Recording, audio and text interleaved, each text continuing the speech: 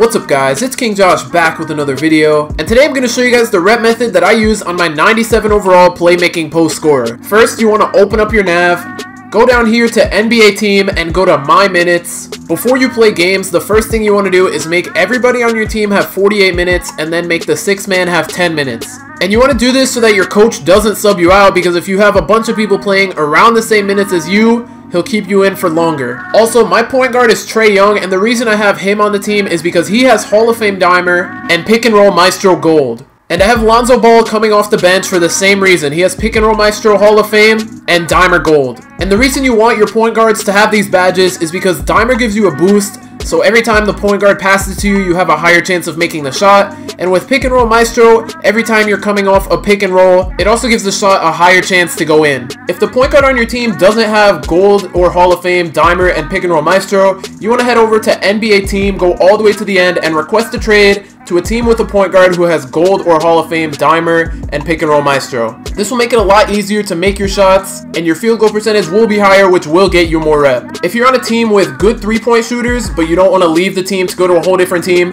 you can either go to Influence Trade to try to get a point guard, or Influence Free Agents. And when you do go to Influence Free Agents, you can filter this by point guards, and you can go to Playmaking, press square to filter it to see the best playmakers, and then you can view their player card and look at their badges. Right here you can see this guy has Hall of Fame Pick and Roll Maestro, and since all these guys have A+ playmaking, they're probably going to have Dimer and Pick and Roll Maestro. These first two guys both have Pick and Roll Maestro Hall of Fame, which is really good, and they're not that high of an overall, which means their salary isn't high, and the lower their salary is, the easier it is to get them on your team. Also, before you do this rep method, make sure to equip Long Athlete because it's the best layup package for big men, and equip these dunks because these dunks don't get blocked much. This under basket athletic flushes, it's a really good dunk package, but it does have one cockback dunk that's kind of bad. But other than that, all the dunks in this dunk package are really good and easy to get posterizers because it's really hard to get blocked on them. So just make sure to buy these. I'm pretty sure that most of these dunk packages are free. I only have 7 on. As you can see, I don't have any flashy ones on, so that will help me a lot with not getting blocked.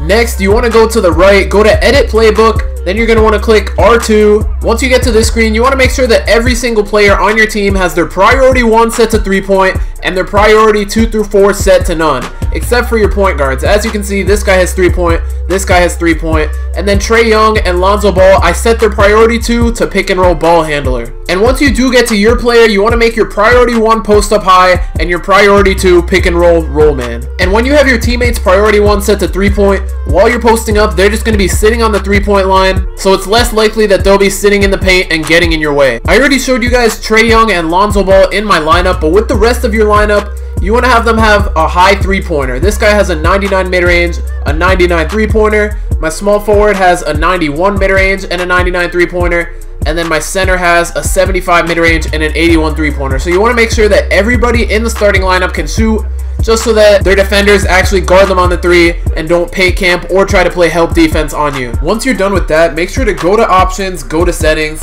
and make sure you're on Hall of Fame 12-minute quarters and that your crowd intensity camera shake is turned off. And to save time, I also turned action replays and after the basket camera cuts off. And after your normal settings, make sure to go to controller settings and make sure that your pro stick orientation is set to absolute, and this will help you to do reverse layups and reverse dunks, which I'll explain later in the video. Also, before you do this method, you want to make sure that you buy boost from the boost store. The boost store is right here next to the daily spin and next to the cages, and the boosts that you do need are layups and dunks, and then you want to go to the blocks. Because in this rep method, the main way to get rep is by getting posterizers, by doing post spins, and getting blocks. Those are the 3 things that get me the most rep. And also, if you guys are 93 overall or higher, make sure you go to the daily spin every day. Try to get unlimited boosts and Gatorade, because that has helped me so much with this method, especially unlimited boosts. When you get into the career game, when you're on offense, you're going to want to click left on the D-pad. This is going to bring up the play calling menu, and once you do that, you're going to want to click R1, and that'll call a quick isolation. And you can only do this if you're a 94 overall, but if you're under a 94 overall, what you're going to want to do is get the ball on offense, click L1, and then click the icon that comes up over your head. And that's basically going to be like a quick isolation. It's going to get all your teammates to move out of the way so you can be open in the post. Also, when you're on defense, you want to click left on the D-pad, click R2, and then you want to click half court trap. This will make your teammates double team the ball handler, and it'll be a lot easier to get blocks. Moving back to offense, After you call a quick isolation, you're going to want to do a post spin and then try to dunk on your defender. This will help you get my points for posterizing dunks and for post spin finishes, and it'll also help you to get your takeover. So basically with this method, you want to spam post spins and try to get posterizers, and do that until you get team takeover. You don't want to activate takeover once you get it. You definitely want to wait until team takeover, and once you get that, you want to control your point guard and just do pick and rolls. Once you see good screen in the top right and your guy rolls, you can just pass it to him, get a layup or a dunk. Layups are fine, but dunks are definitely better because you can add to the posterizer count. If your my player misses the defender on the screen, you can just call him back, and to make sure he hits the defender, if you can't tell, just make sure it says good screen in the top right, and then you can pass to him for a layup or a dunk. And I believe the posterizers get you more rep than pick and roll finishes, but when you do have team takeover, you don't want to try to get any posters off the post spins. You want to try to get them off pick and roll finishes, because posterizers actually do cap out at 20, so if you end up getting more than 20, they're not going to count at all. So that's why you have to do some pick and rolls, just so that you don't spam the post spin posterizers and you're not going to get any rep for anything. Also, if you're ever on a fast break, you want to make sure that you can try to get a posterizing dunk. Right here, I've managed to run to the left a little bit to get the defender sort of in front of me. And then if you look in the top right, after fast break score, you can see there it says posterize. So you kind of want to bait your defender to running right next to you so that he's not behind you. And if you end up not getting a good post spin animation, you can always just end up drop stepping the defender, because drop steps also give you a pretty good amount of rep. And this rep method does work best on inside big man. So if you are an inside big man, you can get posterizer animations, so that's going to help you with that. And you can also make pretty crazy layups like these. As you can see, I greened this layup. Not sure how, but I'll definitely take it. And also make sure to get a free throw release that you like and that you can time, because free throws are pretty important for rep as well. When you're on offense doing post spins, you want to check for opponents playing help defense. Right here you can see they started to play help defense really late, so I ended up getting a posterizer.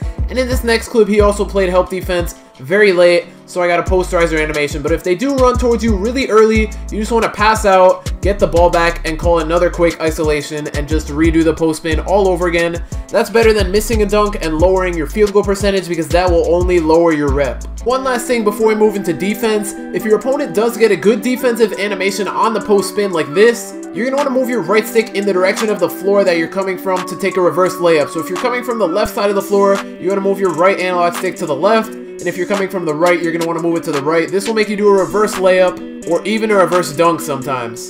So moving into defense, you want to make sure that you call a half court trap. To do this, you want to press left on the D-pad, press R2, and then press square, which will make you call a half court trap. This will make the ball handler get double teamed, and all you have to do is watch for cuts. So right here, I just watched for a cut, I baited him, I got an easy block. And once you do that, you can either take a fast break dunk, or you can just go back to posting up, call a quick isolation, and take an easy layup or dunk in the paint. The good thing about the half court trap is you only have to call it once, unlike the quick isolation. When you're on defense, you want to watch for who on your team is double teaming. So right here, I can see that the center on my team is double teaming, so I stayed out of the paint just so that the center on the other team would roll into the paint, and I baited him into an easy block. Once again, on defense, you just want to stay out of the paint, let your opponent go into the paint, and then you want to run into the paint last second to block him. Right here, I get one block, they end up getting the rebound, and I do get a second block right there and a third block right there. So you can get a bunch of blocks in one possession by doing this. I think 4 is the most I've ever gotten in one possession, but most of the time I end up getting 1 or 2 because me or one of my teammates gets the rebound. But I have finished some games with 15 blocks,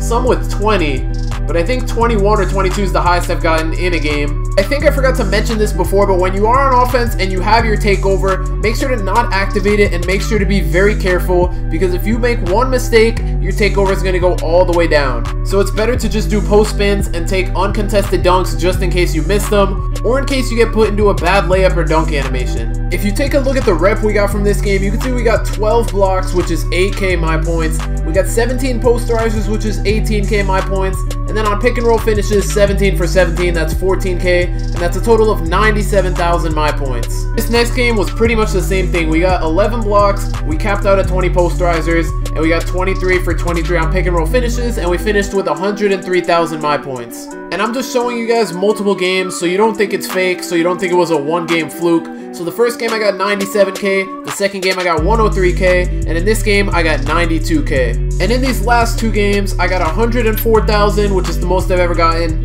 and then 101,000. If you guys have any questions about this rep method, or if there's anything that you don't think I explained, just make sure to ask me a question in the comment section below. Also, make sure to drop a like and subscribe to the channel if you're new. Thank you guys so much for watching. It's been King Josh, and I'm out. Peace.